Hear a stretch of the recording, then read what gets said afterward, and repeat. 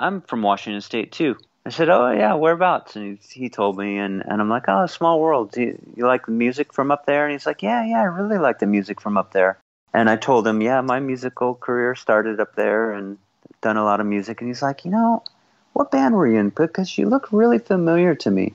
And I'm like, well, I was in a band called Silver Scooter. And he's like, Pumpkin Eyes. My gosh, I can't believe it.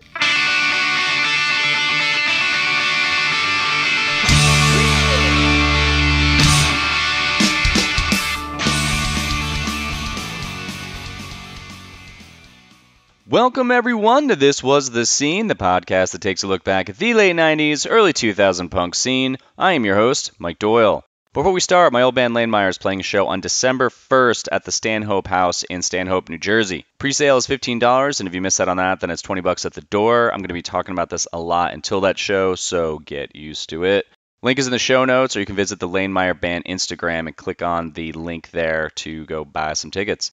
After hooking up with Peekaboo Records, Silver Scooter issued their debut 7-inch Biting My Nails, the singles Ball of Yarn and Cup and String, followed before they issued the full-length The Other Palm Springs in 97. A split 10-inch with Cursive as well as a split 7-inch with Tiara followed in 98, before the trio dropped their second LP, Orleans Parish, early the next year, and Goodbye followed in the fall of 2000. Blue Law appeared in early 2001. I heard of this band in 98, 99-ish when my buddy John Price introduced me to Pumpkin Eyes, which was on the Crank Records Don't Forget to Breathe comp. So I thought it would be pretty cool to find out more about these guys. So I reached out to Scott and asked him to be on the podcast. He said yes, and this is what we chat about.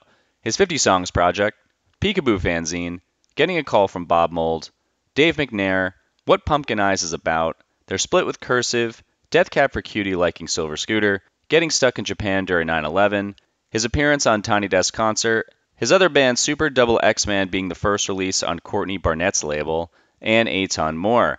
Go check out his site, scottgarred.com, link in the show notes, where he has a ton of music and videos from all the projects he's done. Lastly, if you want to support the podcast, you can do so by paying $1 a month on my Patreon. Just go to patreon.com/thiswasthescene. Or you can go to thiswasthescene.com and just scroll down and you'll see a button for Patreon, or you can just do a one-time donation if you want to keep this thing alive. That's all I got to say, so feel free to subscribe, leave a review, and share this with anyone who would love some punk rock nostalgia. With that said, let's get started. So how do you say your last name? Is it Garred? Garred, yeah, perfect. Garred. You got it. ScottGarred.com. How active is this website? I update it every week. Right now I'm pretty active through the blog.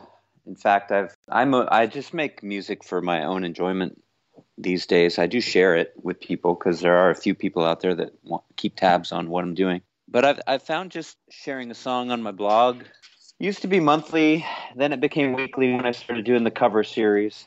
That's it. Sometimes I like something enough to put an album together and do a little crowdfunding and press up some limited run of vinyl. But I don't do a whole lot anymore.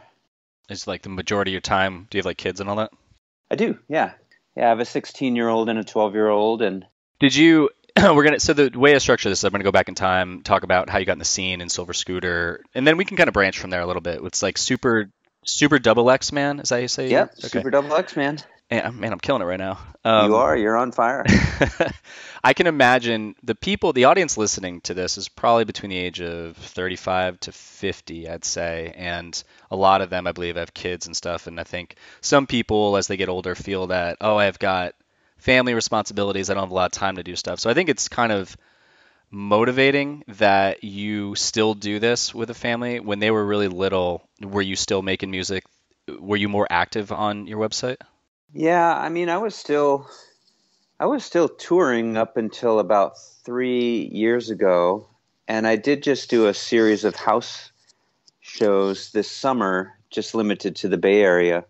Through it all, I've never been one to stop doing what I love to do. I mean, music fuels me as much as I put into it, so the making albums and writing songs is, I guess it's been more important to me doing that than caring too much about who I reach with the music. I mean, my productivity hasn't slowed down. My desire to play little shows when they pop up hasn't slowed down, but trying to build a fan base has really slowed down. I think that's I think it's pretty inspiring. I haven't written music. The only time I write songs was when 20 years ago was in a band, wrote my first handful of songs, and then after that did another band, and then after that when I was doing some acoustic stuff when I was really bummed out for a breakup, and then I got divorced and did a couple songs. So it's like it's almost like I have to have something life-changing happen for me to write music, and then I just feel like I'm stifled. Did you ever have a point where when you started just like we had a conversation with yourself, you're going, I'm just gonna just write because I just want to, and prior to you deciding that, were you kind of like, well, there has to be a reason for me. There has to be an album or there has to be a tour for me to do this. It's never had to be a tour because I've never been that active as a touring artist. But albums, I've always thought that I should try to do something once a year. And then I think it slowed down to maybe once every 2 years. I really still love the album format, and I try to assemble an album to maybe have a loose theme. That's really important to me, to always chase that idea of writing all the time. Then it's really just a feeling that I get when I think, okay, I'm ready to make an album. Like I've been doing this cover project intensely for a year and a half now, and making cover songs is a whole nother ball game. It's probably a whole nother conversation. But now that I'm officially done with all the songs, I have them all lined up, ready to release. I only have 7 more weeks of it to go, and then I turn 50, and then my 50 songs project is over. Oh, so was it 50 because you were going from 49 to 50, and that's where you're like, this is where the number came from?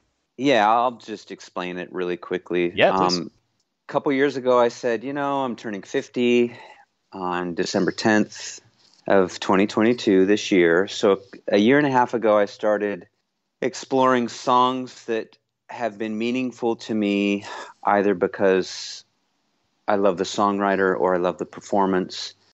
Somehow I've managed to find 50 songs throughout my life, from when I was a little kid to now, that I felt like I could put in my voice, record, and release.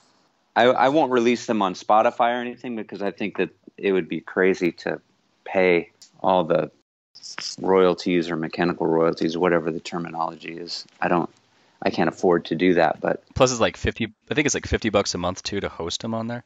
yeah, it's quite expensive. I've done a couple cover songs digitally here lately, and it's like, whoa, I have to pay for that every year, don't I? I'm really careful about releasing a cover song, but I'm sharing them, and I put it out there. If for some reason the artist gets wind of it or something and they want me to take it down, I don't have a problem doing that. But I don't think anybody's going to come after little old me doing a few cover songs. I think it's cool, man. Your website's it's awesome. If anyone listening, you should go check it out. Scott Garred, 2 R's. I'll link to it in the show notes. But it's a cool site because it's almost like it's neat because it just shows it's got the 50 songs project. It's about your history. It's got some video. It's got your blog. It's almost like a place you can kind of personally visit and just be, this is my worlds that I've created, and I can add to it the way that I want to, and it keeps me kind of juiced in this whole thing that I've got going. That's good. I'm glad that you find it that way, because that's the whole point. And your feedback is enough for me to keep going. Keep it going. I know. In the picture of your studio, man, if I had a house with an extra room, I would definitely want to have something like that. That's so cool. That's thanks to my wonderful wife for allowing me that space. And I share that room with my 12-year-old when they come stay with us. That's awesome. To go back in time and start the whole music journey, really, I mean, you could talk about probably bands you did before Silver Scooter, but that's the one that got me into wanting to do this interview, because I remember the Crank Records compilation that came out, and Pumpkin Eyes, I think, was the first song on the CD, maybe? I think it might be the first song on that. It's either the first or the third. It's in that sweet spot of you pop a compilation on, and it's like, it's one of the songs that you get hit with first. So I think a lot of people share your history with that song. Yeah, I can't even remember. I know that Crank on their website, because I just talked to Jeff.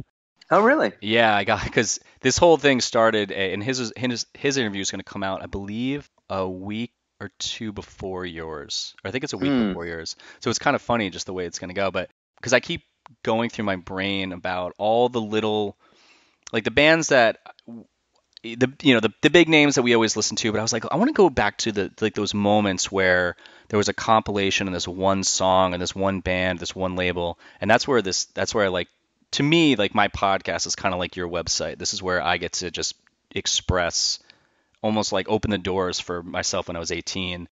And when I thought of you, I don't know how it came about, but I was like, I totally want to get this on, because me and my buddy John Price, who I told him, I was like, I'm interviewing someone you're going to really love. We used to crank like Pumpkin Eyes when we'd be at East Stroudsburg for the weekend, like when he was going there, and we just cranked that song as we're going to get beers or something, and we just always just played it all the time. So it's just like, even that little moment made me, I was like, I have to do this interview just because of that, and then open it up to see what your world was like back then. That's awesome. Yeah, and then that led to Jeff, and then talking about crank and stuff. So for you personally, did you grow up in Austin? No, I grew up in eastern Washington on the border of Washington and Idaho. But Silver Scooter was based in Austin, right? Yes. Tom Hudson and I played music together in eastern Washington and Idaho.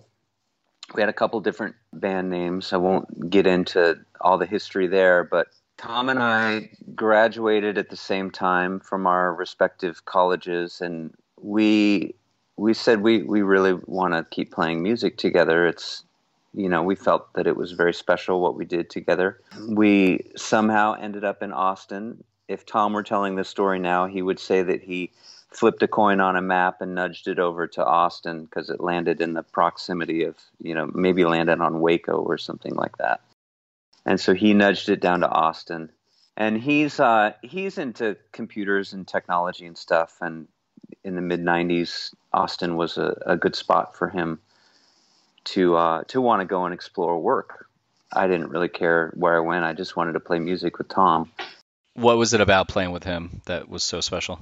Tom is one of the most natural musicians I've ever played with, and he's a drummer beyond drummers. He just has an incredible feel for the music, and something that he told me early on in my songwriting process was he just plays to the vocals. He's a drummer that just really thinks about the vocal melody, whatever I'm expressing as a songwriter and a singer. That's what's driving him. So that, to me, I just knew that, I think that's what it's about to me too, because I can tell when he plays drums that there's just something really tightly connected there. You can actually, I was listening to the record, which record is that? The other Palm Springs, so I was going through it, and you can definitely hear that, where he does play to that, like play to your vocals.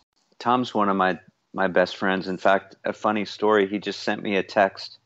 He was at a party with a bunch of people that used to go to our shows in Austin. It was a costume party, I guess. So he claimed that he dressed up as me. And then he and somebody did a duet to Pumpkin Eyes at this party. It was like a 90s music party. Was this recent? Yeah, just like last weekend or something. That's really random. Yeah. That's so random. It's pretty funny. So which part of Washington did you grow up in? I grew up in a little town called Clarkston, Washington. So you'll notice there's a song on the other Palm Springs called Clarkston, Washington. I was going to ask about that because I thought that was kind of like a nod to, because I know you live in Portland. No, you live in San Francisco, but you did live in Portland for a minute. Yeah, I've bounced around here and there. But Clarkston was affectionately known as the other Palm Springs. That first album was just kind of a nod to my hometown.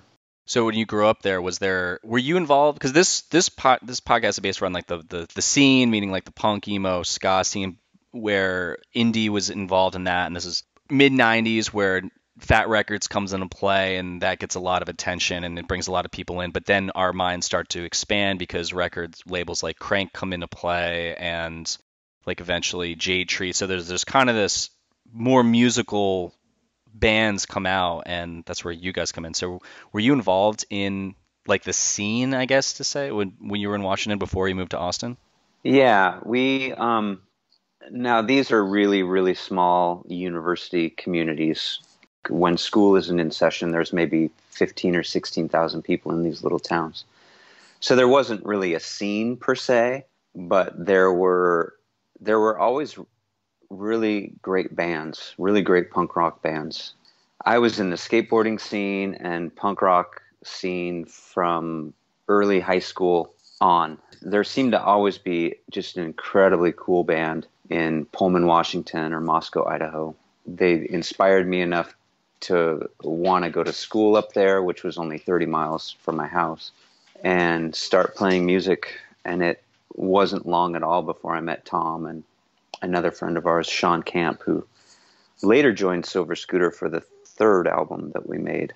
What do he play? He played bass mostly when we played together in the Northwest. I wasn't as much into that Crank Records Jade Tree scene as much as I was influenced by, probably more music going on in Olympia, Washington, K-Rock, K Records, and Kill Rock Stars type bands. That stuff sort of influenced my early songwriting. What were some of the bands from that scene? Because you definitely hear Built to Spill in. Yeah, Beat Happening, Built to Spill. We used to go down to Boise and play at the bar, and Doug Marsh bartended at the Neurolux, and we would either play an all ages show in Boise, Idaho, and then go to the bar and see early incarnation of Built to Spill, or we would play at the bar and Doug would be bartending.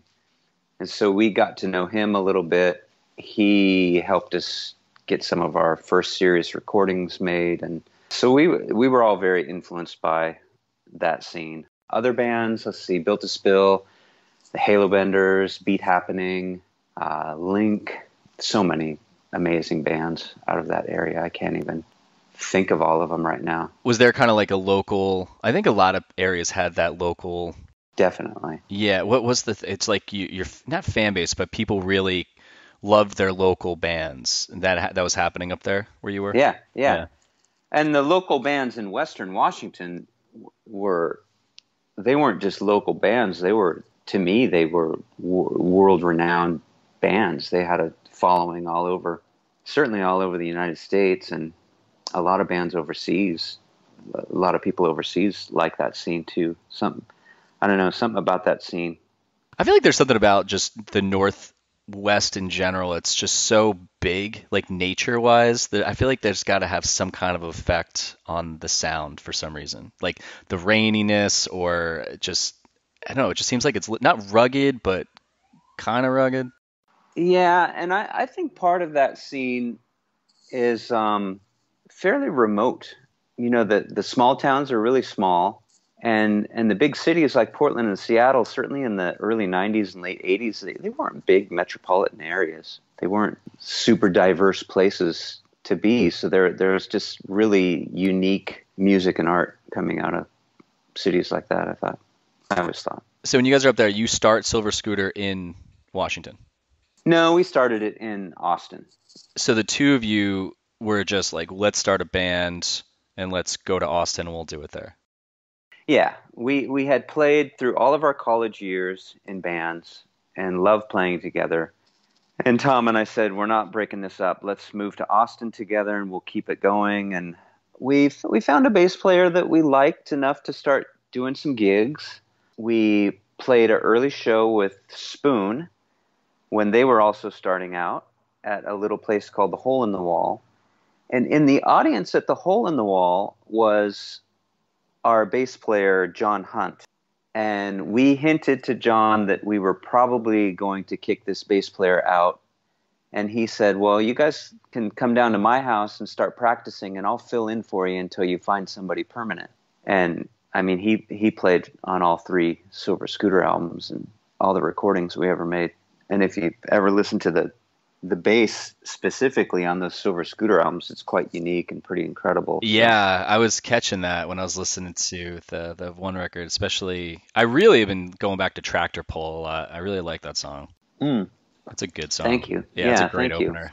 And you could definitely hear that bass, that he's going off in his own world, but it matches what you're doing. Yep, I remember the very first practice that we played that song, Tractor Pull.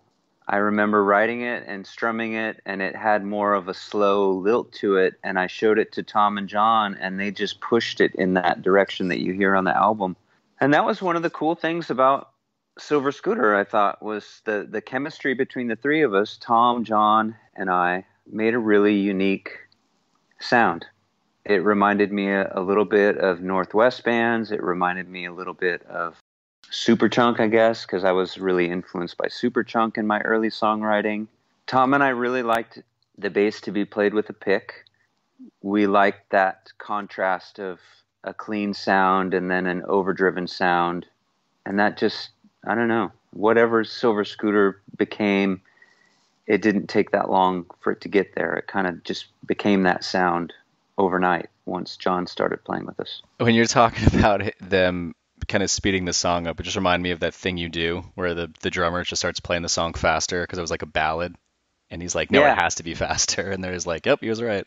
Yeah, and I think the way John played bass is a lot of downstrokes. So not a lot of, he fills up a lot of space with it. And the way I play guitar is I fill up a lot of space. And so I think Tom and John together pushed a lot of the early songs that we did up into a faster tempo. What were your thoughts on that? Because a lot of your songs, I was actually going to ask you, because you have a very kind of like melancholy style when I'm listening to like majority of stuff. Like I'm listening to the rest of the album, and then I'm listening to Super Double X Man, and then just the stuff on your. Actually, that was listening to that on your website. Like you have a very slow, kind of somber sound. Yeah. Well, I think if Tom and John played with me throughout Super Double X Man and on my little Scott Garrett solo albums that I've done, they'd probably all sound a lot more like Silver Scooter. They'd probably have a lot more energy.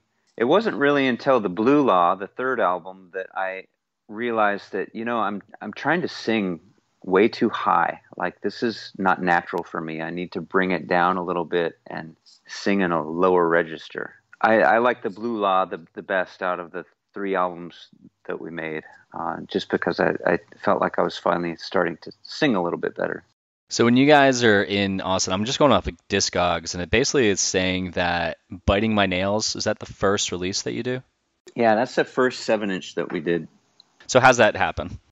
Well, Tom and I would go to parties, and we met a few people at a few Austin parties who were also in a lot of great local bands that came out of Austin, a garage rock scene that produced the 145s, and later tons of, God, I'm drawing a blank. I don't want to just give you a bunch of dead air while I think of bands, but we met Travis Higdon, and Travis Higdon is one of my best friends, and he's one of the first people that we met in Austin, and he had already been doing this fanzine called Peekaboo. And Peekaboo slowly became a record label too, because he released some stuff, some early Drake Tungsten stuff, which was Britt Daniels' 4-track project, and some early Spoon singles. And he approached us to do a 7-inch, and that was the Biting My Nails 7-inch.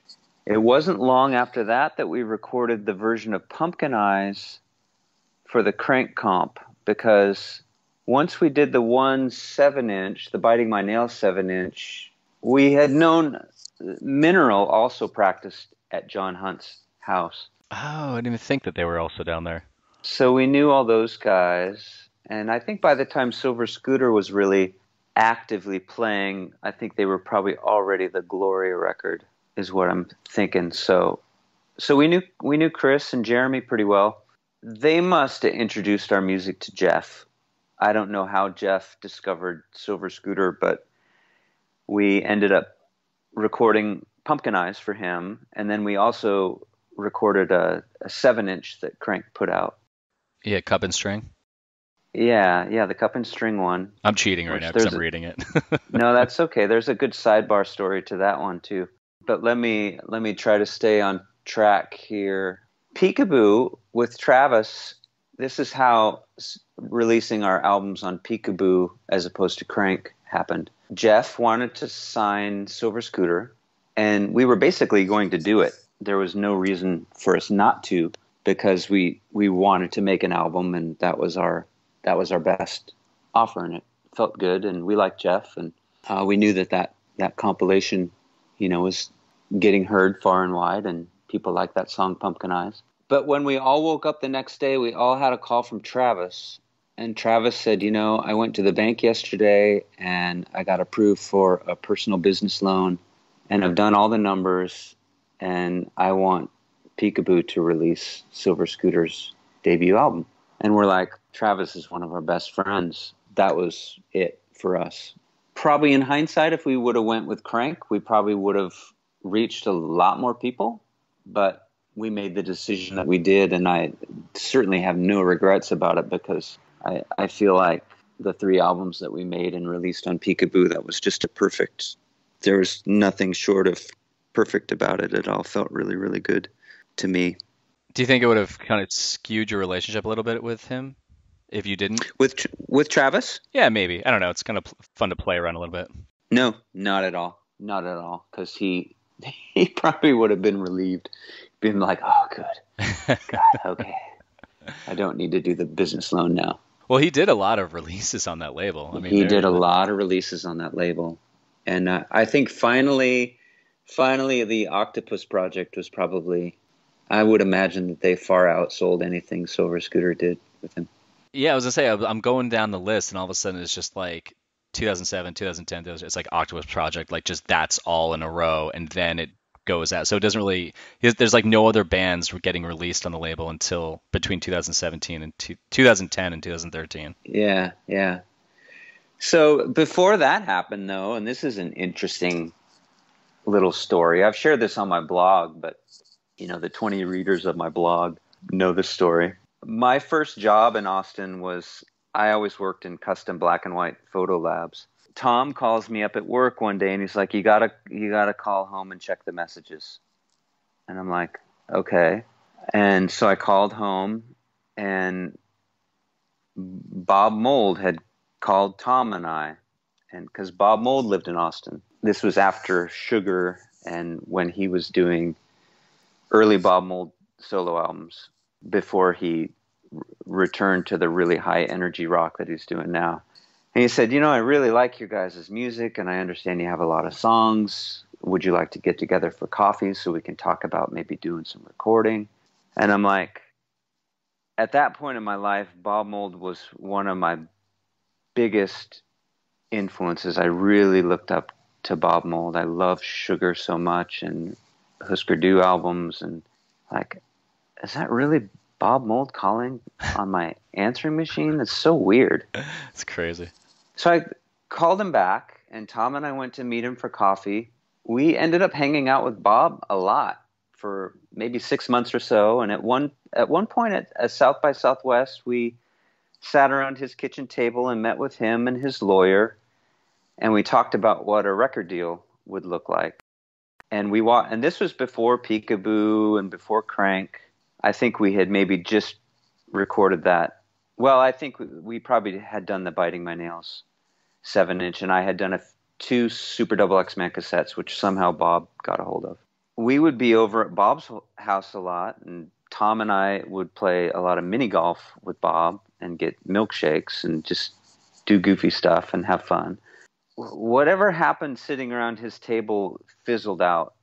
I think he moved away to Atlanta, is what I heard, to write for professional wrestling or something like that. I mean, I have no idea what he did with his life after that, but we didn't have any way of getting a hold of him. I didn't have an email address for him. I just had his phone number, which wasn't his phone number anymore after he left. But he didn't want to put his name on it, but he helped me mix that Cup and String 7-inch that we did for Crank. And I think if you look on the 7-inch, there's a little "Thanks Bob" etching. When the grooves run out, it says "Thanks Bob." Oh shit! On the 7-inch itself? Yeah, that was Jeff's little quiet way of thanking Bob. But I think, for probably lots of reasons, Bob didn't want to have his name on something like that, because I'm sure he has to be pretty careful about what he puts his name on. But that's amazing. Did he ever find out about that? Did you ever hear? I don't know. I've tried to track Bob down. I've gone to see him play, and I've brought LPs to him to pass to him with a little note, but I've always wanted to see him and say hi again, but I've never not since 1996 have I seen him. Oh my God, that's so crazy. That's a cool little thing that you can. I didn't realize that you could like etch things on on vinyl until recently. I started just really getting into it, and there's certain records where the other side is just sometimes it'll be a little artwork or something like Yeah, that. just the etching, right? Yeah, yeah. Yep. So when you guys record the other Palm Springs and that comes out on Peekaboo, what starts to happen with the band? We went on tour immediately. Did you In want to fact, tour? Were you looking forward to touring? yeah, we had bought a van and everything. We were ready to go. We had to be really careful about it because Tom had a very serious job. I had a job, but I could always get another job like I had. So if I lost my job, I wasn't going to be too worried about it. I really just wanted to play music. I wanted to tour, and I wanted to do it all. We actually left on tour before the CDs and the vinyl of the other Palm Springs were actually ready. I don't think we really anticipated and understood the delay. So we didn't have anything to sell except our singles for the first week of our first tour, I think. But then Travis found a way to send a box to us somewhere. So it ended up being a pretty good little first tour. Seemed like every 3 months we went out for a tour that lasted about 3 weeks. We'd alternate which side of the United States we'd go out on. Yeah, because you're like dead center, kind of, and there's a huge drive to go in either direction before you see anything. Yeah, what we'd always end up doing is a little portion of the Midwest on each tour, and then we'd either concentrate on the East Coast or the West Coast. Where did you have the most, I'm air quoting, success? I have a really nice book that a photographer put together for us. We brought a photographer on our very, very last tour. And there was a nice little club in the East Village in New York called Brownies that's not there anymore. And we played there on a Monday night, and we headlined. And the room was pretty darn full.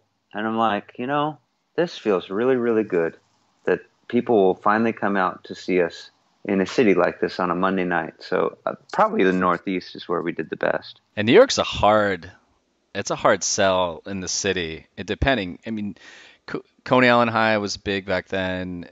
Brownies. I'm trying to think of, oh God, there was the Continental. There was just like a bunch of clubs, and then there's really no scene in New York. It was just people coming from outside of the city usually to go see shows. We did the CMJ thing a lot too, every chance we got. I mean, that's going to bring a lot more people in, which is helpful. Yeah, and we played something official for them. We were like in a Broadway theater doing something during the daytime. I forget what it was. We were all so tired. I don't even remember playing the show. It's probably the most uninspired we've ever sounded, but on the biggest stage we could possibly be on. That was the third album? That was the tour on the third album? No, that was probably right around the second album that we did. We did a CMJ where I think we did smart things. We always did compilation appearances on other small regional labels. So Kindercore Records, which was based out of Athens, Georgia, had a really good compilation that we had a song on. Whenever we played in a city where there was another small label hosting the show, those were always the best shows. We'd have good shows at like a place like the 40 Watt Club in Athens, Georgia, just because the scene is small there and everybody's talking about it, and there's not a whole lot to do on the Saturday night. So, those kind of shows end up being pretty good. Yeah, Athens was a weird place to play. We played there a couple times, the band I was in, and we played this band called Whippersnapper. They were from there, so even they couldn't really fill the room. And they were on Lobster Records and, like kind of a known label, but... Well, the 40 Watt's a huge place. I mean... I think it was we played there. Was the stage kind of... I think back in the day at some stages, and they seemed like they were so high off the ground, but then people... Yeah, it is a big club. It was there was a record store right next to it. It might have been an old theater. That's the only place we ever played when we went to Athens. Super Double X-Man played a couple other places, but I don't remember the names. So you do the Cup and String 7-inch on Crank, and then you had the potential to get on Crank with your first album, and you don't. You go on Peekaboo, and then so after you do the first record on Peekaboo and Crank gets Pumpkin Eyes. Is Pumpkin Eyes, you said, that gets on their comp before it's on your full length? Yeah, those are two different recordings. We had recorded our first single with John Crosland, who was a Austin legend. I think his band was called I can't remember what his band was called in the 80s. He was in a really successful Austin band in the 80s. But he was the engineer and producer of the early Spoon albums. So we recorded Pumpkin Eyes with him, and then later we re-recorded it for the Other Palm Springs album with Dave Mcnair. I should say a shout out to Dave Mcnair too. He's a superstar producer and mastering engineer now who's worked with everybody from Los Lobos to Willie Nelson. And he loved our band, Silver Scooter. He recorded our albums for next to nothing. He just loved the music so much that he just found ways to help us make those albums. That's why those albums sound so good. I mean, they're really good sounding albums for independent music. Yeah. Every place we went, they're like, how do you guys get the drums to sound like that? And the guitars. And I'm like, well, we got lucky that this guy, Dave Mcnair, loves our band and he really knows what he's doing. I was going to say, I was like, did he put a little bit of extra love in it because of that? But it sounds like that was the answer. The answer is yeah.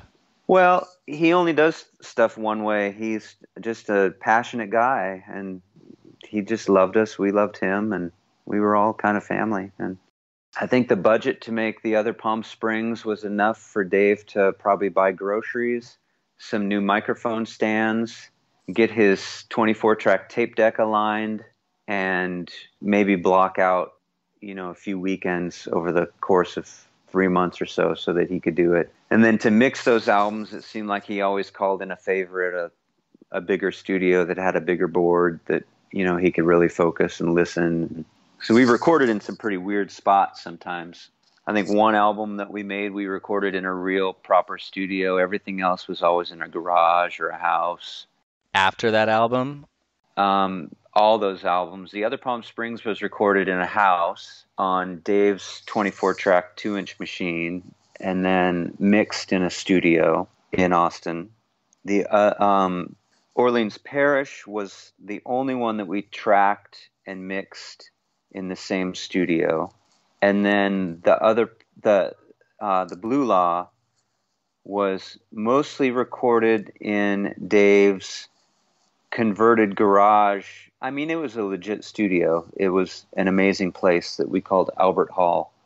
And then he mixed that at a quote unquote proper studio. Yeah, because I was listening to the Other Palm Springs when I played it on Spotify, and I was like, this shit holds up, man. It's like I mean, it sounds like this. It's big. It's a really good record. Well, that's Dave. Dave's amazing.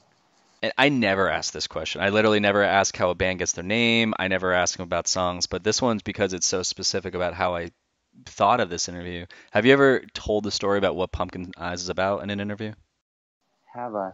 I don't remember. I mean, the song it's kind of dumb. I was at a Halloween party and had a crush on someone, and the impression of that night was embodied in the lyrics to that song, Pumpkin Eyes. How'd you get Pumpkin Eyes, though? Where did that come from?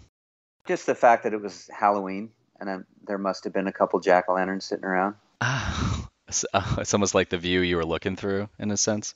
Yeah, maybe. And I remember there was a swing set in the yard at the party, and I remember sitting on the swings. That's cool. I mean, isn't it like, I think Hey Delilah, that song's about some girl that the guy, I think, had a crush on and didn't even know her or something. Yeah, I'm sure. I don't think there's a deep story to a lot of songs that have made an impression on people.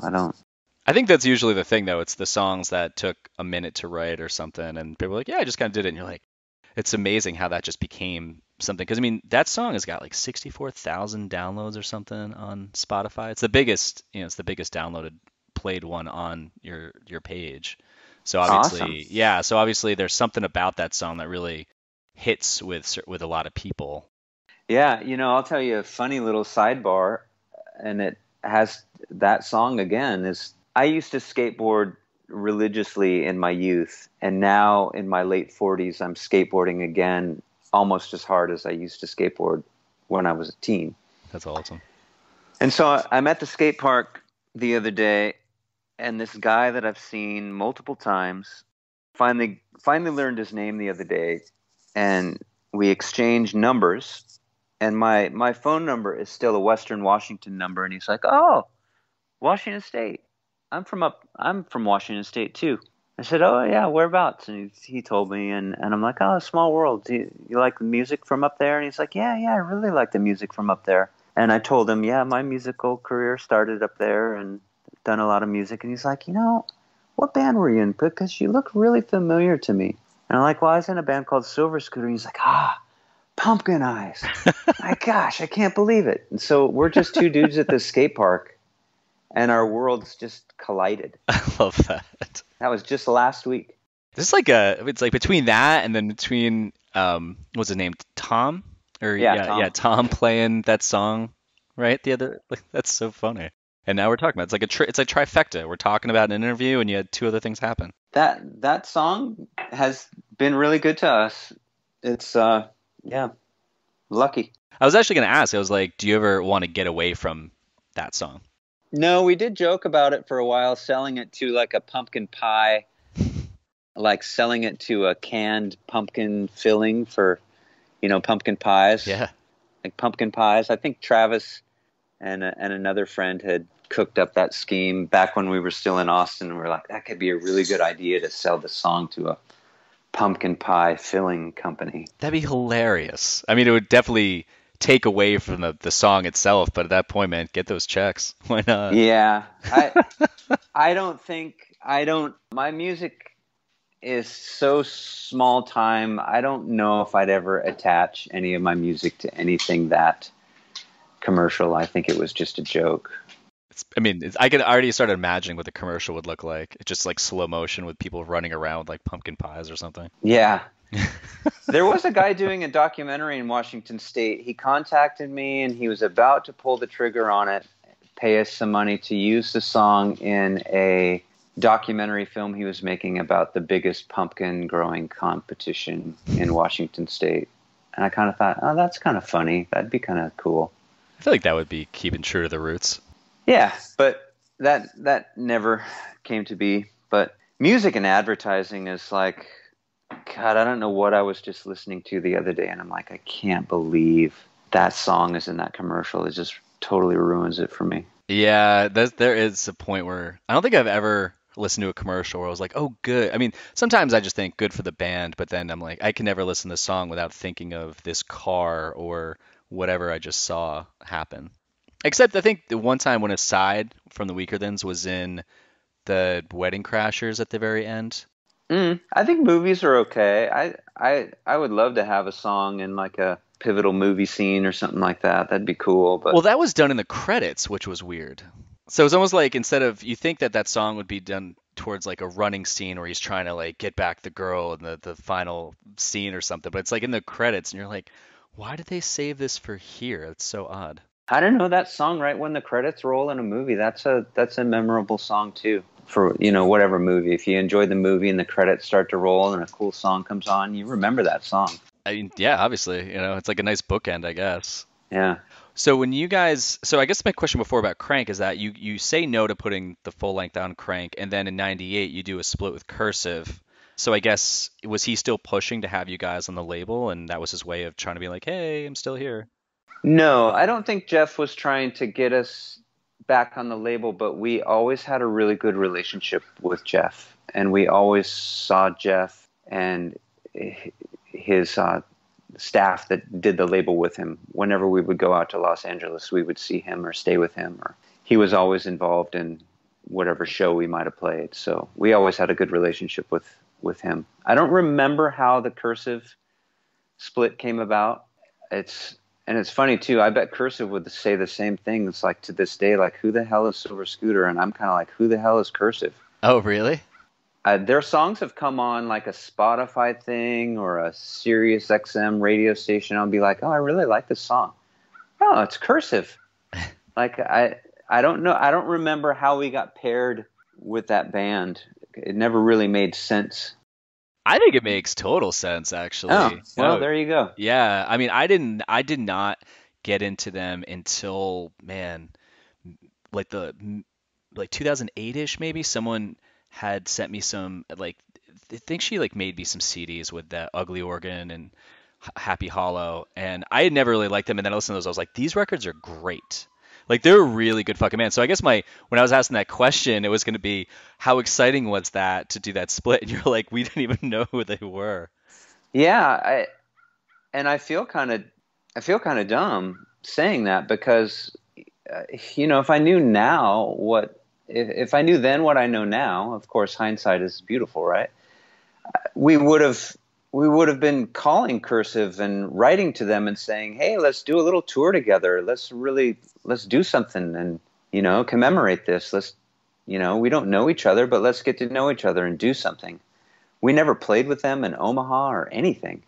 Yeah, I don't think they were that. I think when I'm looking at their Discogs, it's like 2000 is where Domestica comes out, and then Ugly Organ comes out in 2003. So you guys were a while behind. I'm thinking, I mean, that's where they really broke out. So you still had a ways to go. But I think locally, and we just didn't last that long. Yeah, because you guys were done by 2000? 2001. 2001, yeah. So, I mean, it would probably, like, they probably had a big local fame going on. I don't really know the whole story of Cursive, but I just know, like, later on where they're huge still. Like, I mean, they can go on tour and do really well now. But I guess then they were kind of like, oh, yeah, I guess we would know who they were.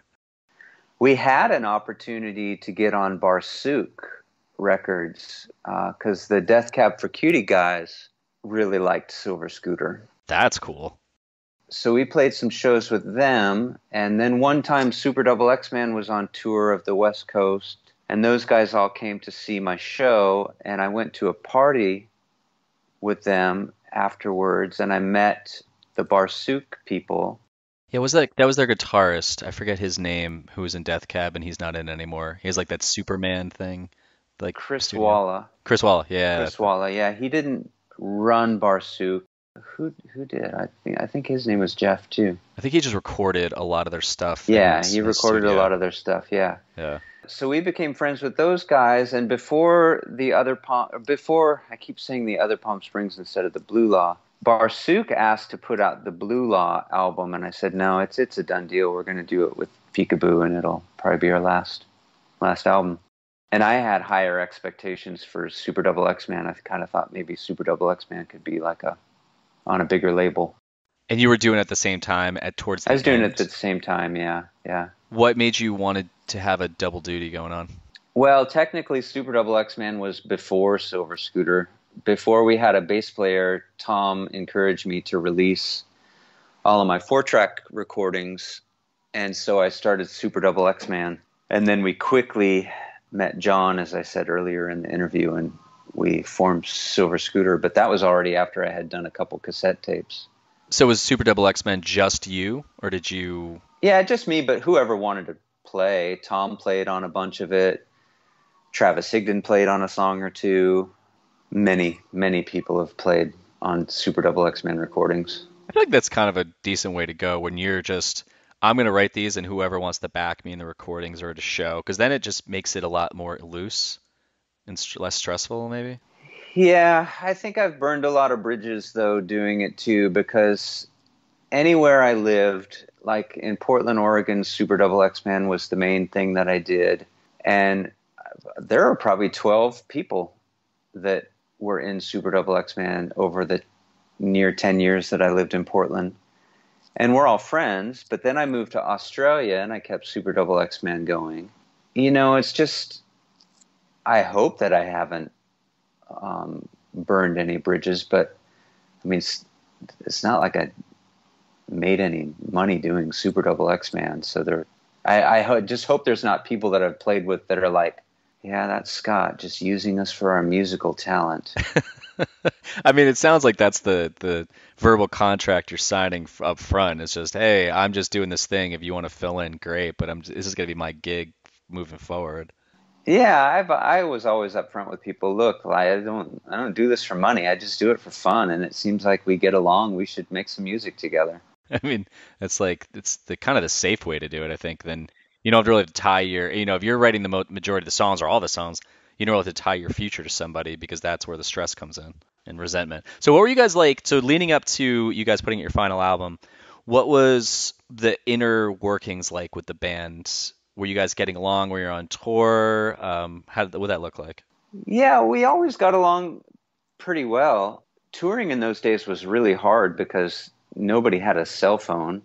John would always do something that really pissed us off at the time. I know there's no hard feelings today. We would all be laughing about this, but it seemed like John always had a relative in a city that we played in. And I remember one time we played in Portland, Oregon. John disappears at the end of the night with his uncle. And I don't even know how we found John the next day because he went to stay with his uncle. And we're like, God, how do we find John? We got to get on the road. We have to be in Seattle by whatever o'clock. And we can't even find John. How do we do this? And he must have written a note for us and stuffed it in the money bag that, we sold T-shirts and records with, saying, here's the address. And we'd have to look in what were those big maps called that you'd get at the gas station? We'd have to look at the city map and try to find the street. And God, we got to go find John. This is a pain in the ass. Mapsco. Wasn't it Mapsco? I don't know. But anyway, John, we knew when we were recording the Blue Law that John wasn't going to be doing the last tour with us. So we had a bass player that luckily enough could play enough like John that our last tour was musical and enjoyable, but we did it without John. For me personally, that sucked because once John left, it just really changed the feeling, and I was starting to kind of get restless and maybe wanting to leave Austin, and I wanted to do something more professional and either go to school and be a teacher, or that's when I discovered being a music therapist, and had no problem leaving Austin because Silver Scooter wasn't the same band anymore. Kind of felt like I was in a cover band, honestly. Was that because because John had left, and then you had said earlier that Sean Camp came in, and there's also a name Tyler Mallory in Discog? Yeah, so Tyler Mallory was a good friend of ours. So first, Sean Camp played music with Tom and I when we were going to school in Pullman, Washington, and Moscow, Idaho. Sean moved away to grad school, and we didn't reunite with Sean musically until Sean got done with grad school and he moved to Austin and he joined our band and we became a four-piece. So Sean was in the band between Orleans Parish and the Blue Law. So Sean recorded the Blue Law with us, playing guitar and keyboards. John recorded the Blue Law on bass, but as soon as the album was in the can, he was done playing with us. Tyler, also from Moscow, Idaho, but much younger than us, moved down to Austin. Austin somehow attracted a bunch of people that we knew from Idaho and Washington State. And so Tyler, he's a great musician as well, and so he just picked up the bass and filled in. It was plenty good enough to play all the songs on the Blue Law. So when did you guys, because I know on your website you have the last show, and is that in Austin? Yeah, we had our last show in Austin, probably. We went on this tour. I should send you some pictures from this book that I'm talking about because it's really cool. Yeah, I can post them too leading up to the interview. Let me grab the book to see what the dates are of that tour. And then we would have had our last show in Austin when that tour was over. And then I think literally that was at the tail end. I think it was December of 2001 because it was New Year's Day that I woke up in Portland, Oregon, 2002, having moved. Yeah, so it was April 2001 was the Blue Law tour. And so we still existed a little bit between April and December of 2001. So how weird was that around that time? Because that's when 9/11 happens 3 months prior to this show. Well, we were actually touring in Tokyo, Japan. So that's another important bit of our story is there was a band in Tokyo, Japan called Supercar that was on a Sony Music subsidiary. And they somehow discovered Silver Scooter, probably Pumpkin Eyes. And so Sony Music brought Silver Scooter over when we were still a trio. No, Sean had just joined the band, so we went over as a 4-piece to Tokyo. As soon as we got back from that trip, we went on tour and got dropped by Sony Music in Japan because they decided, as big labels do, they just, we're not going to do this anymore. Cut all that stuff. But the people that worked at the label, the Sony Music subsidiary, loved Silver Scooter. They said, hang in there. We're going to find a way to release your albums in Japan.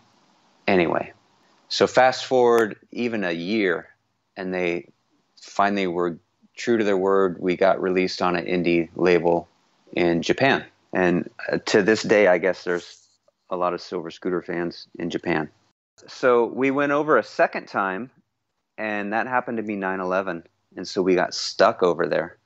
We weren't on Sony Music's dime this time. We were staying with friends, similar to how you tour in America, sleeping on people's couches. And it was just a really, really anxious time, slowly watching CNN load on the web page, because everything was so archaic and slow in 2001 in terms of the internet. Like, okay, what's the latest? What's the latest? What's the latest? But we learned about 9/11.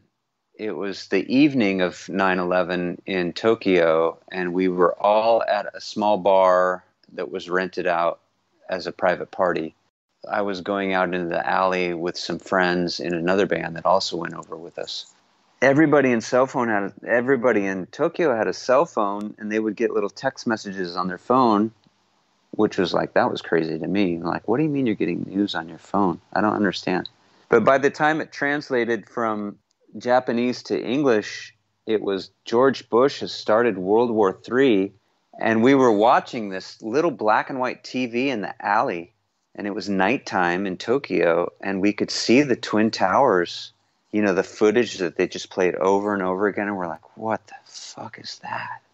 That is crazy. And then it was like probably 6 days later that we finally got to fly home. I think we went out to the airport every single day to try to catch a flight. That's fucking crazy. That's scary that the narrative out there was that he started World War III. It's just just shows you how different the news travels all over the world. Well, and that was just translating, people, trying to translate that America's under attack. I guess the easiest way to explain it was there was a war starting, and I don't know. It was high anxiety, that's for sure. Not like today where everything's calm. Yeah, everything is so relaxed today. Nothing with the presidents scaring people right now. Oh my God. So on a lighter note though, the last show that you guys play, how many?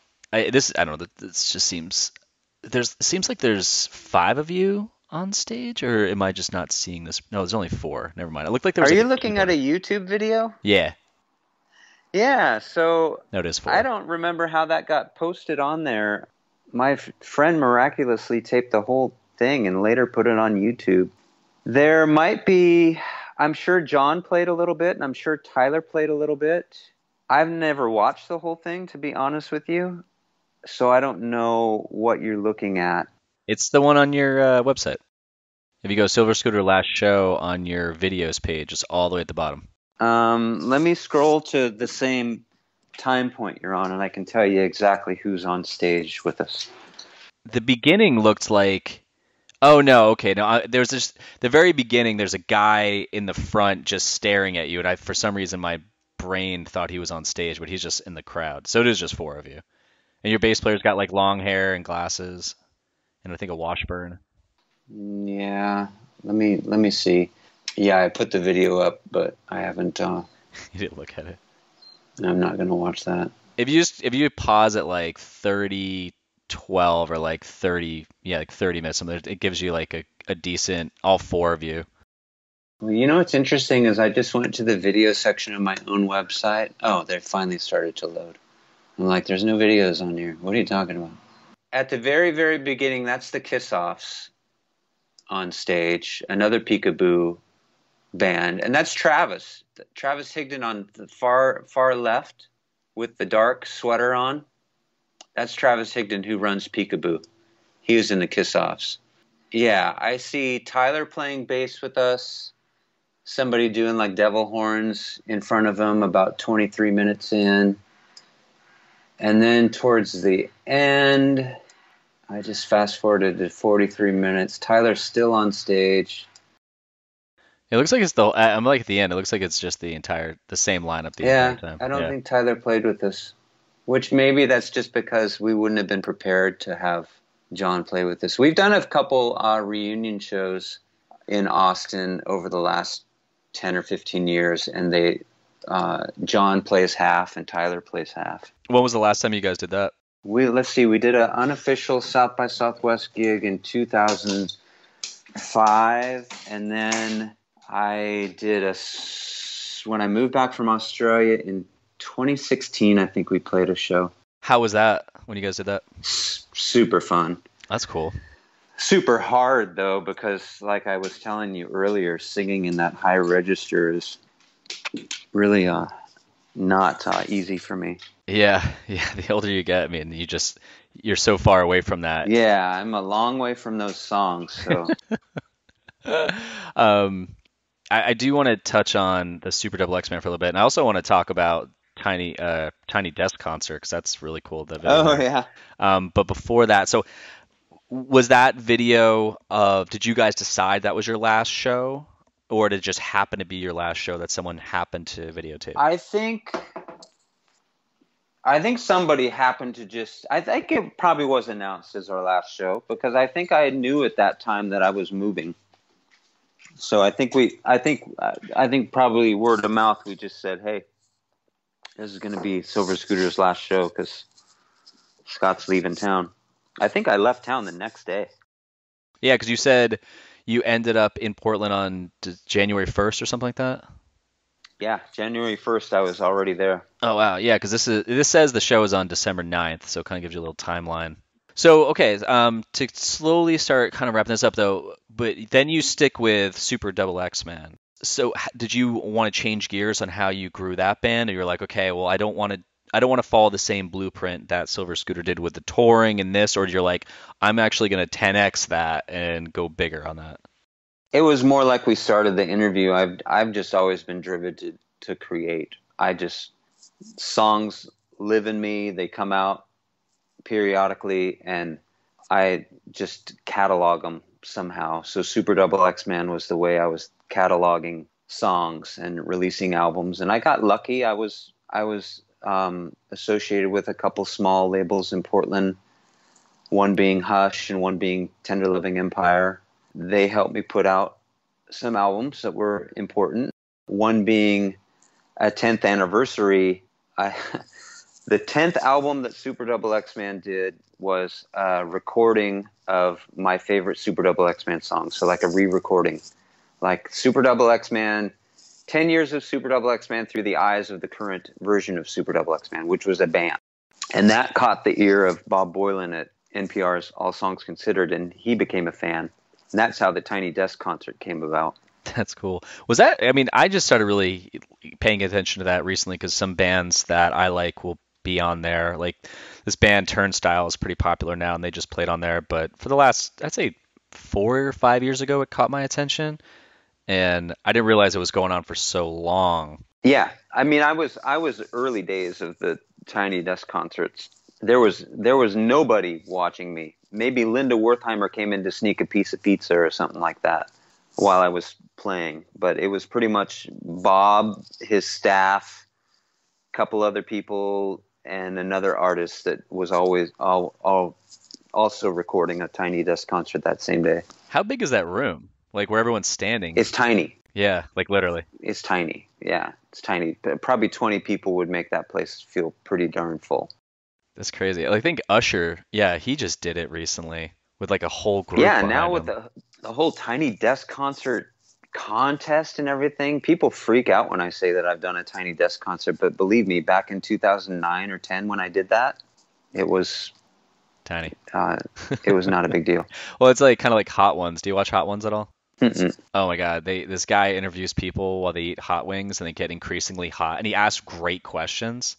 and they started off by just interviewing YouTube celebrities and rappers and things, and now they're interviewing just gigantic superstars, but it's still the same premise, and it's so fan-fucking-tastic. I love watching it all the time. Yeah, that sounds cool. Yeah, but it sounds like that thing where, yeah, it's like you start off with this small indie thing, and then after a while, I think if something, the premise of it, I think if it's a solid premise and it stays longevity, sometimes it just catches fire at one point, and then it just like hockey sticks, and everyone's like, oh my God, this is my favorite thing. And you're like, this has been going on for like 15, 20 years. Where the hell were you then? Yeah. That's how it goes. So if Pumpkin Eyes was to Silver Scooter, if Pumpkin Eyes was Silver Scooter's sort of signature song, Super Double X-Man had a signature song too, and that was Collecting Rocks. So that song is kind of like everybody's gateway into the world of my lesser known music. It's like, oh, that song Collecting Rocks. And Yep, that one's got just 1,000 more than Grace on Spotify. But those are the two big ones. yeah, Grace was in a fairly big indie movie. What movie? Some kind of horror movie. I can't remember what it was called. And I never got to see it because it was sort of before YouTube and before streaming services. I have no idea. I'd have to look through my emails to maybe try to find a contract where they bought that song from me. They're like, can we make one change to it? And I'm like, what? And they're like, well, we need to make it longer. I'm like, okay. You can make it longer. You're like, no, this is the damn song. Like, whatever. Was there like a significance of you going to Portland, then Australia, then going to San Francisco? Was that like, was the band part of that, or was that just kind of like just life journey, figuring shit out? Life changing, divorce, and yeah, family transitioning. Australia was amazing. I wouldn't change it for anything, but it was my marriage at the time. I don't think we were quite prepared for how hard that was going to be for us. We're really good co-parents today for sure, and I have a lot of respect for my kids' mom for sure. But I'm remarried and very happy and in a much different place than I was then. One amazing thing about Australia and Super Double X-Man was before Courtney Barnett was a household name in the world, she was doing small gigs like I was, and so we got to be friends. And a Super Double X-Man album called Sorta Heavy Metal was actually her first album on her label. And she doesn't even mention Super Double X-Man anymore, and you can't find it listed on any of her website type stuff, which kind of bums me out. But what's the video about then?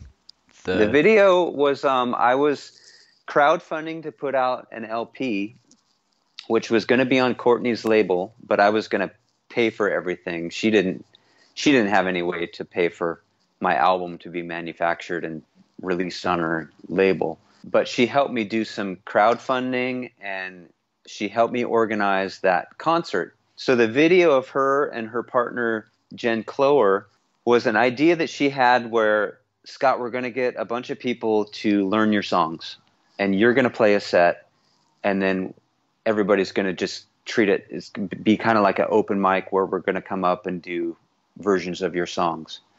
So she and Jen Clower did that version of a Super Double X-Man song called Box Store.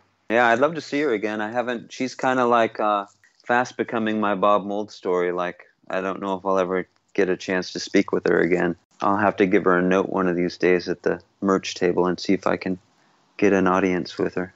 All right, man. So before I wrap this up, I'm going to ask two questions at the end, but before I do that, is there a story that you've always wanted to tell that you've never told in an interview, now you get your chance to? No, I think the Bob Mould story and my Courtney Barnett story were two, and the getting stuck in Japan. Those three things were probably the most interesting musical run-ins that I've ever had, or musical related escapades. Okay, that works. Well, cool. So last two questions before I ask the last one. What would you like to plug? It could be about you. It could be about something cool a friend of yours is doing. It could be about both. Man. Boy, if you're out there and you have a family and you have kids, hold those kids close and help them through whatever anxiety they might be experiencing, because I think young people everywhere are more anxious than ever.